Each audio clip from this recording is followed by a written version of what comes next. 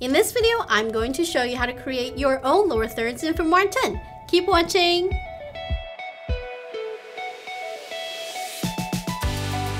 Hi everyone, this is Chloe from Wondershare Filmora, here to empower your inner video creator. A lower third is the mix of motion graphic design and text that are placed in the lower part of the screen. It provides additional information without distracting the audience. There are many lower thirds presets in Filmora 10, but if you are interested in making your own lower thirds, I'm going to show you how to make your own in Filmora 10 today. It can take some steps to get there, but once you know how to do it, it's going to be pretty easy. Let's go! Let's learn how to make this lower third first, a simple line and texts. To create this lower third, go to the media library on the top left. Select a sample color from the sample media folder. I'm going to pick the white sample in this example. Drag and drop this sample color onto the upper video track of the video. Reposition it and scale it to 30%.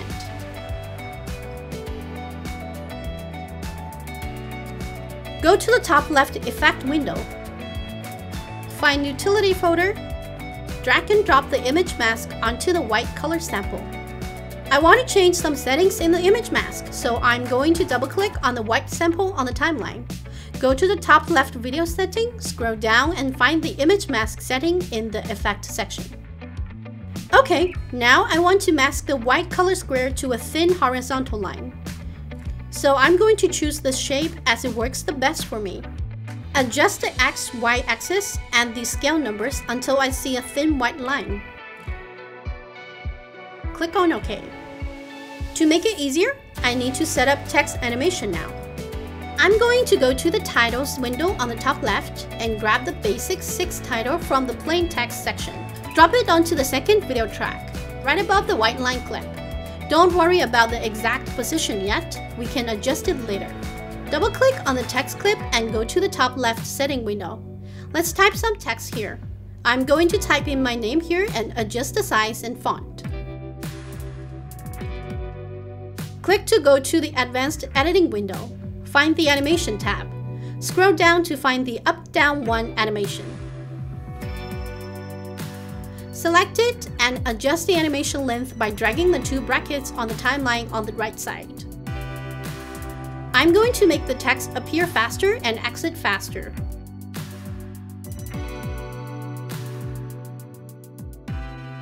Click OK.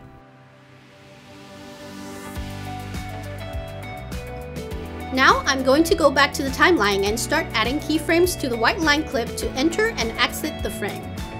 Double click on the white line clip on the timeline. Make sure I'm in the animation keyframe setting window on the top left. I'm going to play back the animation of text and find a position before the text animation starts. Let's move the playhead here.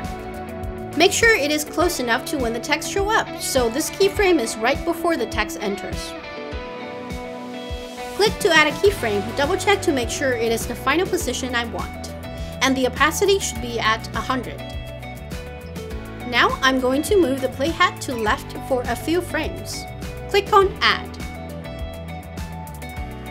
To make sure the white line is out of the frame before it enters, I'm going to change the y-axis number.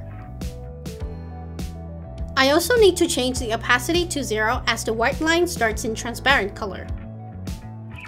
These 2 keyframes will create an effect of line entering the frame while turning from transparent to white. Play back the animation and adjust the keyframe marks by dragging them to left or right until I feel the timing looks okay.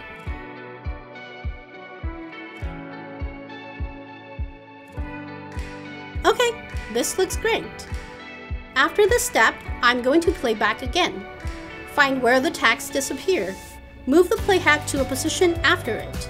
Also make sure it's close enough to where the text disappears so I can make sure the white line exits right after the text disappears. Now add the keyframe. We don't need to change any numbers in setting this time because this keyframe is used to keep the position and opacity unchanged until here. Then let's move the playhead to the right for a few frames. Add another keyframe. I'm going to move the text out of the frame by changing the y-axis number. Change the opacity to 0.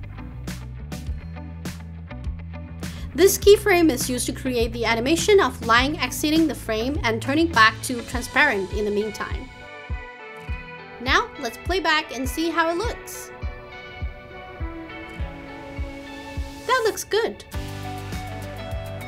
Sometimes you might want to create a name card with a solid background. We can use the same method. Here's how to do it.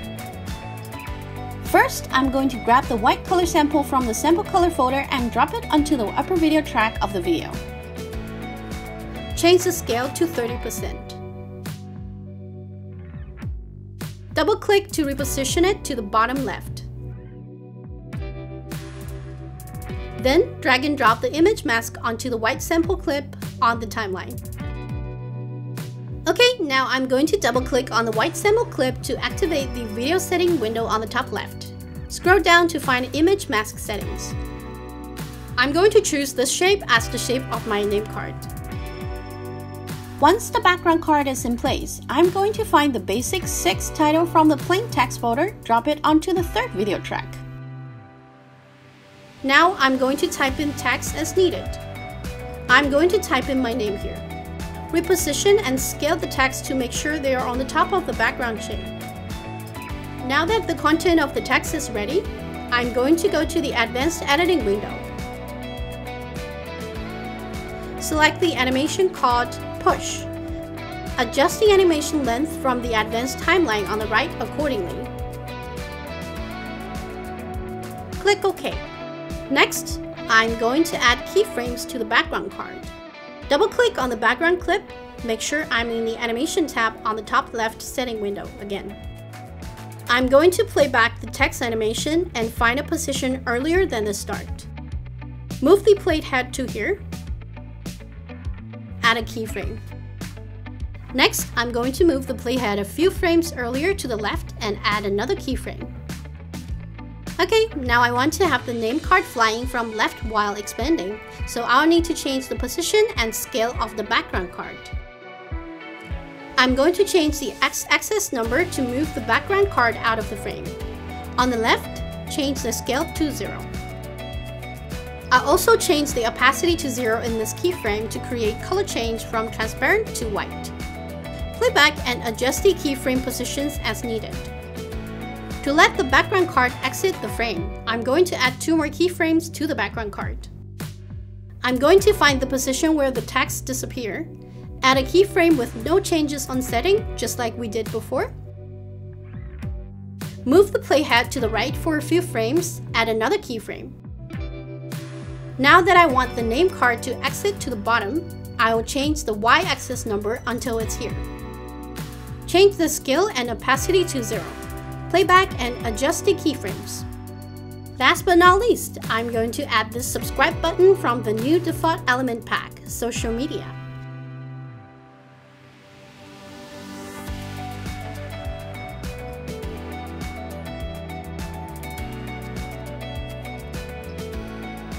This looks great. I'm loving it. These are the 2 ways you can create your own lower thirds in Filmora 10. You can also change the keyframe settings to customize your lower thirds even more. What Filmora editing tricks do you want to see in the next video? Let us know in the comment below. Don't forget to subscribe and like this video, and I'll see you in the comments. Yes! Step done. Did I scream to you? Sorry. Sorry, Paula.